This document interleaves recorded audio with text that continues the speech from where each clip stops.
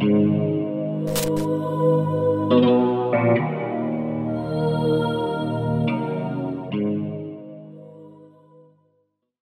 into the Original Gangsters podcast. I am your host, Scott Burnstein. This is a quick hitter episode that I want to talk about breaking news out of Canada and the continuing drama that's going on up there with the Rizzuto Mafia, as well as the Hells Angels, and the dovetailing between those two organizations.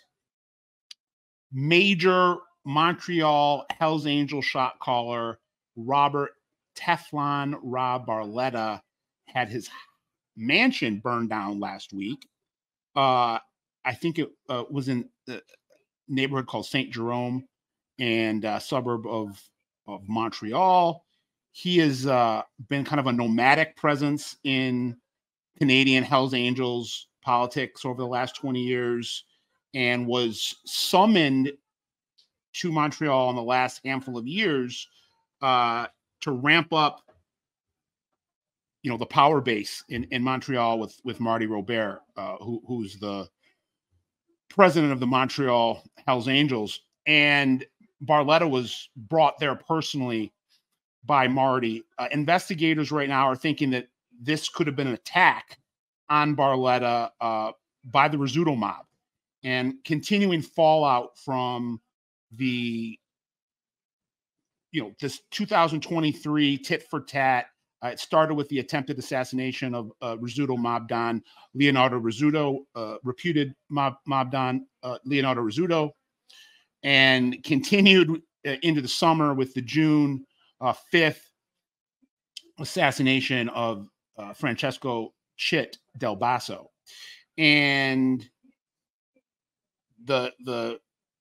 what informants are telling the RCMP right now is that initially Chit Del Basso was in a internal dispute within the Rizzutos with Leonardo, who was his former friend, ally. He had once been a bodyguard for Leonardo, had worked for Vito Rizzuto, Leonardo's dad, Chit had, who was the most powerful mafia don Canada's ever seen, was a collector and bookie, loan shark.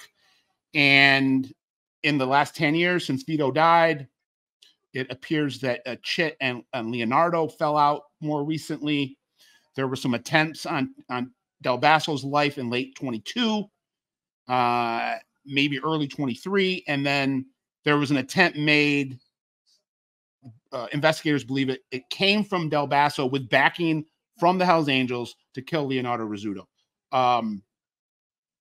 Now I'm being told, I think investigators are being told, that the Hells Angels are doing an about face, wanting to maintain their longstanding ties to the Rizzuto mob, going back to the Vito Rizzuto days, and that they might have killed Chit Del Basso as a way to make things right after backing his power play.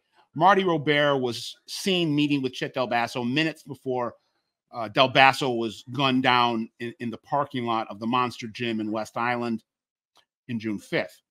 Now, both Marty Robert and Teflon Rob Barletta were at Chit Del Basso's funeral, but both, from what I'm being told, are being investigated for possibly playing a role. They're suspects, persons of interest in the Del Basso murder investigation. Rob Barletta, again, just to kind of give a little background on him, has only been in Montreal for a couple of years and started his career in Toronto as a Hells Angel, was dispatched to London, Ontario to take over, or I should say to he founded the London Hells Angels chapter and became the president of the London Hells Angels chapter. And then he eventually went to Niagara, became the boss of the Niagara Hells Angels, and then ended up in Montreal. So, kind of called by Marty Robert and the powers that be in the Hells Angels to bring reinforcements for what was looked at as a possible war with the Rizzutos within the bigger Canadian Mafia war.